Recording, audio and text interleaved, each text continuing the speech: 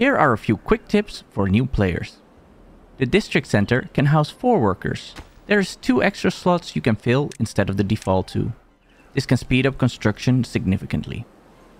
For the folktales, the number of lodges determines the maximum number of beavers you can have. Make sure you have enough food to support these numbers, or pause the lodges until you can. Beavers can swim, so don't be frightened of making stairs and paths that go into the water. And for your own sanity, please make sure you have the camera unlocked in settings. Follow me for more Timberborn videos.